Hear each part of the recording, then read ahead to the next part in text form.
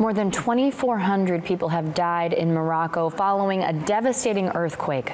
The 6.8 magnitude quake hit on Friday, September 8th, injuring thousands. Now, rescue efforts continue as many settlements in rural areas are waiting for assistance. I'm Stephanie Haney, and in this edition of In the News Now, we'll look at the damage as the country is in a 3-day period of mourning. And we'll also tell you about the efforts underway to help Morocco.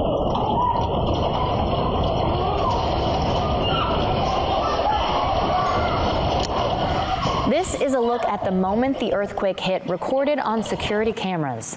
This quake was the strongest to hit the nation's center in more than a century.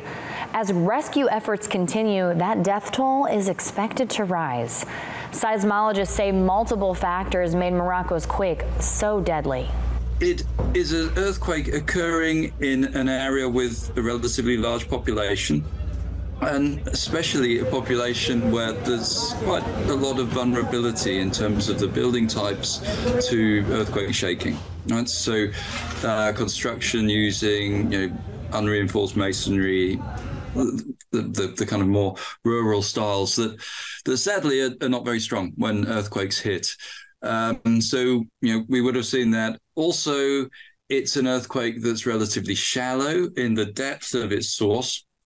So this means that the earthquake waves have taken less distance to get to the surface. And so because of that, they have more energy within them, right? So a lot of things that add up towards making this such a disaster. One big thing as well is the fact that it occurred in the nighttime, past 11 p.m. local time, and people were at home, they were asleep in buildings that would have been quite vulnerable to the shaking, and so a lot of people would have become trapped within the rubble. So typically the one we had in Morocco, it created severe damage and widespread damage within 40-50 kilometers of its epicenter. It produced less widespread, but it's still damaging up to 150 kilometers. If you compare in Turkey, the rupture created by the earthquake was 350 kilometers long. So the damages were spread over several regions. So the scale of disaster was an order of magnitude higher in Turkey, but still the one in Morocco is a strong earthquake. All the seismic activity in the Euromed region from Portugal to Turkey is linked to the African plate moving northward and colliding the Eurasian plate. The activity is much higher in Turkey, in Greece. In the West, it is less active. So the motion is typically a few millimeters a year. But of course, when you accumulate this over centuries, the shortening is significant. And that's why there is active seismicity in all this Atlas area. This is linked to this motion of the plate to the north. The unexpected nature of earthquakes is exactly what makes them hard to prepare for. But Verify's Brandon Lewis answers the question, is there a way to detect earthquakes before they happen? This X account with more than 50,000 followers claims it can predict when earthquakes will hit, citing 18 years of research. Some followers want to know if it's really possible to predict earthquakes. So let's verify. Our sources are the U.S. Geological Survey, seismologist Lucy Jones, and Jackie Kaplan-Auerbach, Associate Professor of Geology at Western Washington University. Earthquake predictions would give people time to evacuate and prepare, which experts say could save lives. But all of our sources say doing that is currently impossible. There are some arguments that it may never be possible. There are some arguments, scientific arguments, that suggest that earthquakes really are fundamentally random events. As for that X account that posts quake warnings, Jones points out nearly all of their supposed predictions have been wrong. So what is possible? Our sources say at best scientists can estimate the probability that a significant earthquake will occur within a longer time frame. And those are things like in 50 years, there is a 30% probability that we'll experience this type of earthquake. That helps us with planning. That helps us know where to put our resources for seismic retrofit. Some states have deployed early warning systems, but these systems only send alerts in the seconds between the start of a major earthquake and when you'll feel shaking. So, no, it is not possible to predict earthquakes. If you live in an earthquake-prone area, the best thing you can do is ensure you have a preparedness kit and a communications plan for your family. With your Verify, I'm Brandon Lewis. The rural mountainous regions suffered significant damage in the magnitude 6.8 earthquake. Remote villages were largely cut off from the world when they lost electricity and cell phone service. The epicenter of the tremor was near the town of Aigil in Lahaus province, a little over 40 miles south of Marrakesh. And rescuers are racing against the clock to find survivors in the rubble. Morocco has deployed ambulances, rescue crews, and soldiers to the region to help assist with emergency response efforts. Aid groups say the government has not made a broad appeal for help and is accepting limited foreign assistance.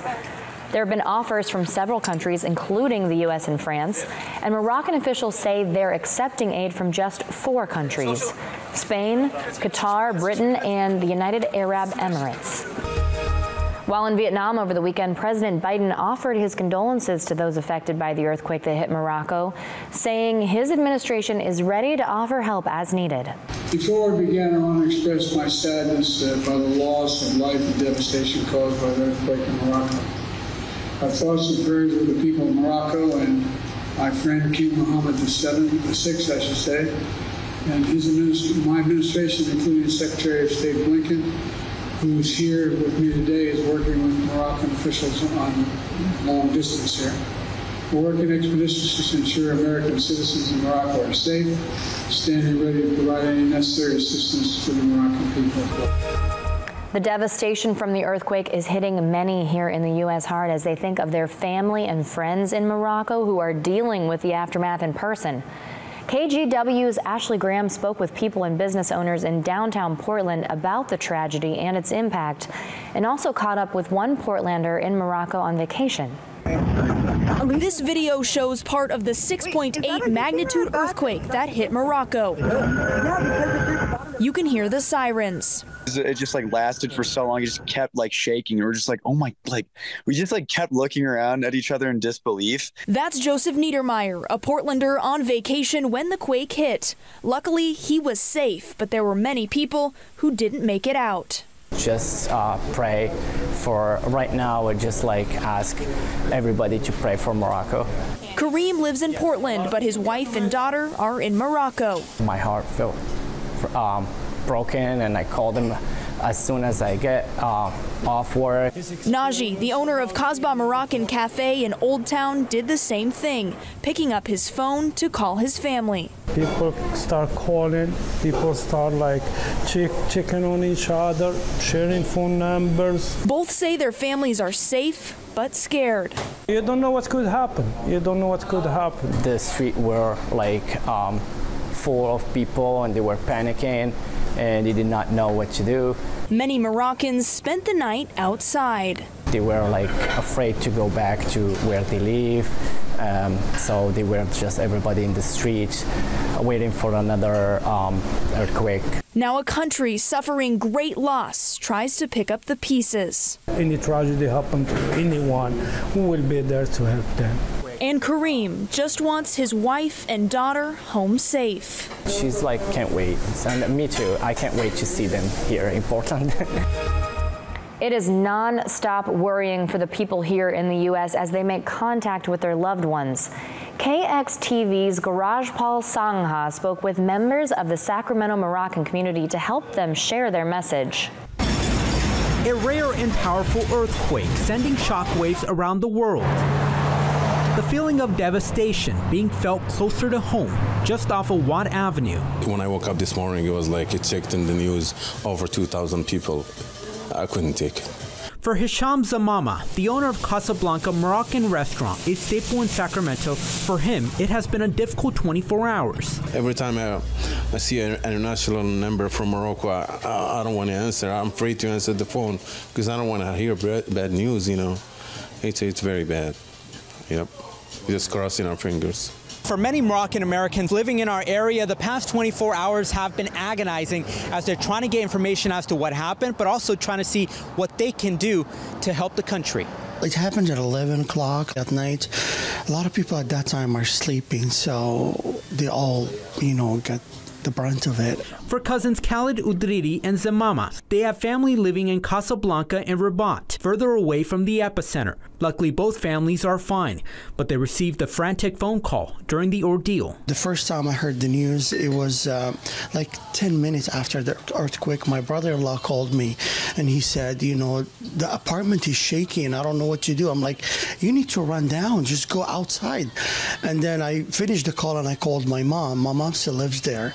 And, you know, I found her already outside with my brothers. Worried more buildings could collapse, that image seared in their mind after seeing destructive earthquake in Turkey earlier this year.